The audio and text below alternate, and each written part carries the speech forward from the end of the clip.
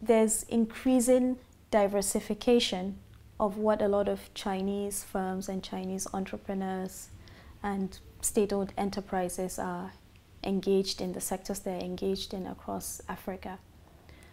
Secondly is we also have to be mindful when we talk about China. I think there's a tendency to just assume, everything comes from the Chinese government, and that is not necessarily the case. There's this very interesting taxonomy done by a scholar, I think Lee is her surname, on Zambia. So her taxonomy is that, there's a hierarchy of at least 3 levels of Chinese actors in Africa. At the top hierarchy you have, or at the top level you have like the national state-owned enterprises and the policy banks like the China Exim Bank and so on. At the second level you have the regional and provincial state-owned enterprises, and at the bottom tier you have like small enterprises, family-run businesses and so on.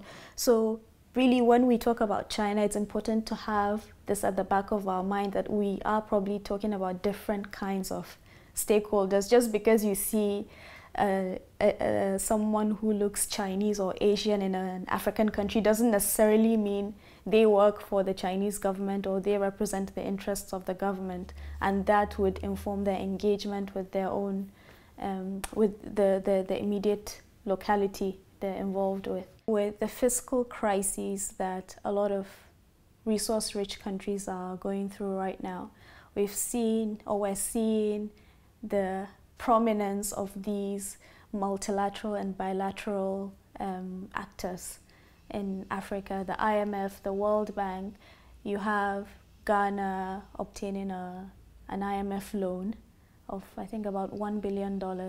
Nigeria trying to negotiate a World Bank loan of around $3.5 billion to fund the budget. So increasingly you have these actors operating side by side, sometimes cooperating as well. So those are, in a sense, 3 things that are quite evident in emerging China, or dynamic and evolving China-Africa relations.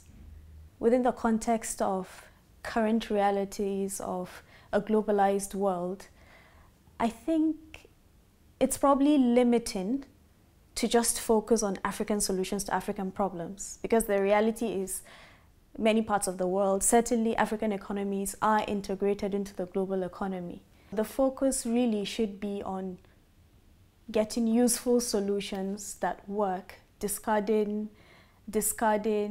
approaches or initiatives that are not working.